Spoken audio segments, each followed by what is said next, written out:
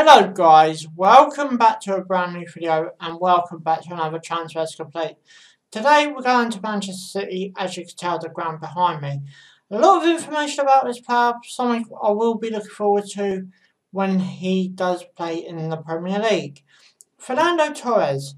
So guys, let's get straight down to this. So guys, you know what to do. Go to the big fat fun if you enjoy it. Subscribe for more. Thanks for watching. Let's go. As I said, Fernando Torres.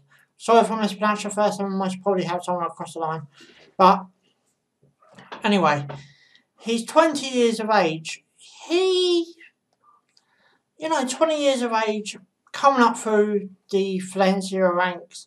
His end of contract is the 30th of June 2021, so literally less than a year left. Guess of January, we all know by now that he could leave on a free-week. Position is a right winger, so let's go Man City because that's,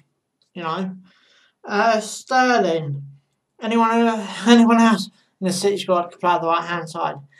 His other position is a left wing, so could be a possible switch for Sane.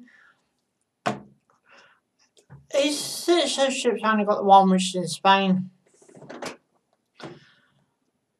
He's got 44 appearances with 6 goals to his name, so, not too bad for a winger, really, is it? But, ayo, it must do what you've got to do. But 6 goals, 44 appearances, that ain't, as I said, I don't think that's too bad.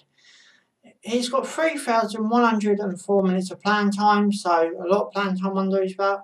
He's a Spanish under-21 international, so he's not yet in the full Spain men's squad.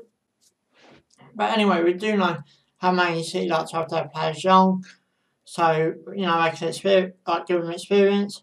He's also played for Spain under 19s and under 17s, so he's got a few national caps under his belt. So this one, I think he'd be a good player. Never actually seen him play mine. Ashton might have seen him play August last year, but anyway.